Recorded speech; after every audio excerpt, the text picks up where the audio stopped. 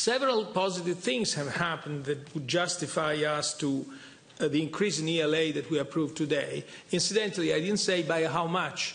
We substantially accommodated the request put forward by the Bank of Greece, recalibrated over 1 week. So the increase would be 900 million over 1 week. To your second point, let me say that the liquidity provision, according to our rules, was never meant to be unlimited and unconditional. Here, it's just one good opportunity to clarify some confusion. Oh, by the way, let me preface this saying that we take these sort of criticisms very, very seriously.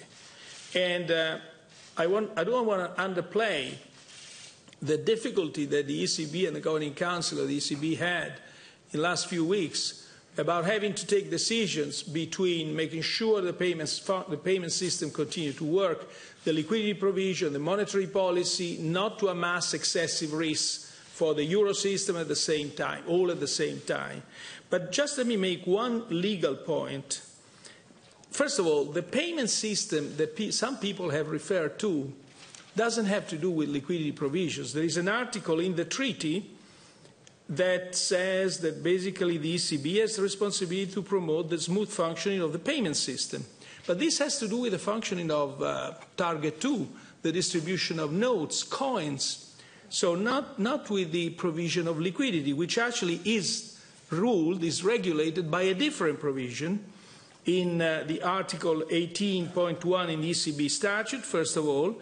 In order to achieve the objectives of the ESCB, the ECB and the national central banks may conduct credit operations with credit institutions and other market participants with lending based on an adequate collateral.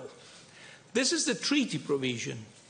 But our operations were not monetary policy operations, but ELA operations, and so they are subsequently regulated by a separate agreement, which makes explicit reference to the necessity to have sufficient collateral.